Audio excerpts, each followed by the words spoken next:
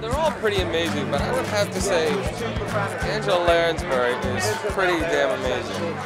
I've been watching her for many years. I've had the good fortune of meeting both Steve Martin and Angelina on a number of occasions, and they've all done amazing things. But Angela Lansbury is a serious icon.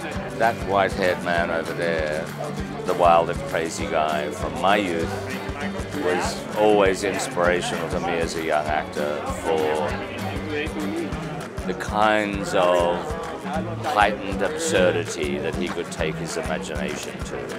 We're probably most drawn to Steve Martin just because of our comedic backgrounds, and The Jerk was probably one of my all-time favorite movies ever growing up, so I've a connection there, I think, just because I've, wanted to be him for my whole career. So you physically wanted to be him? Yeah. It got to a weird point. He should be very worried tonight. I've pulled back. Sounds really gross. I've pulled back.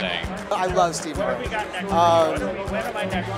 The Jerk is one of my favorite movies when I was a little kid, and I don't know, he's just someone that brings me a lot of joy. Angela Lansbury, of course, is this kind of an institution all on her own, and has been amazing. I think she started making films in 1944 or something. I mean, it's a really extraordinary journey. I would just say that I'm a huge fan of Steve Martin, and he was a big part of my, frankly, childhood growing up, and he's a man who's multi-talented and so well-deserving of this, so I'm excited for him.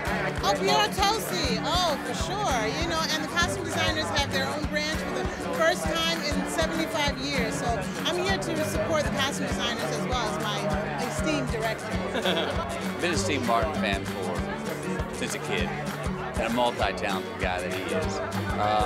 It's nice to see that someone like Angelina does what we do, but also has an entire life, not only being a mother, but an entire life humanitarian life on the side. I really admire the kind of work that Angelina Jolie has been able to do and how she's been able to juggle all of it. I admire her, and I'm really happy for her to be getting this honor. It's an inspiration to a lot of us. You see someone make so many incredible changes and such leaps and bounds and improvement,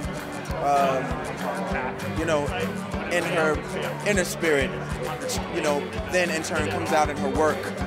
And then you see the same thing being matched, if not superseding it with her work with humanity, as a humanitarian. It's like, she deserves it. I can't just pick one. I mean, they're all pretty great. Yeah. Steve Martin is kind of like, because we're comedy people, you would say Steve Martin is... Okay, it's Steve Martin. It's Steve Martin. No offense, and... Is someone else here? Yeah. I love Planes, Trains, and Automobiles. I think that is, from top to bottom, a pretty solid movie. And Dirty Rotten Scoundrels is another one. I think Angelina Jolie is particular a person, I feel, who's just done a lot for others. I think her charity work and what she's done is just been just terrific. So, yeah, I mean, I'm kind of very impressed by her. Well, I think the work that Angelina is doing is really remarkable, wonderful. I've known Steve for years and years, and he's fantastic. They all deserve the honor.